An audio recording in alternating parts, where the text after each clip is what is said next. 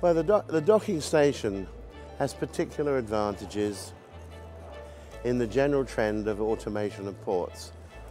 Most, if not all, new ports these days are going with a large element of automation, and some parts of the port are easier to automate than others. The stacking cranes in the yard, which store the containers temporarily, are perhaps easier to automate than most other elements in the system. The docking station decouples the ATT from the stacking cranes in the yard, which in this case is an automatic stacking crane.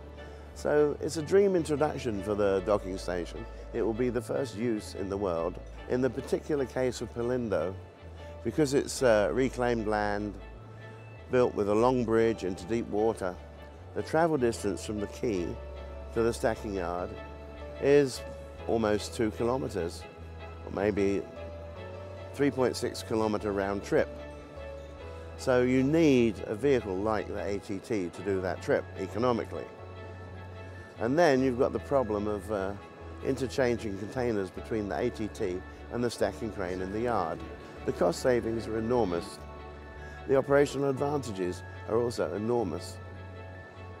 And I'm sure the customers has already realized the benefit even before the construction of the port is completed, because the customer is very excited about the possibility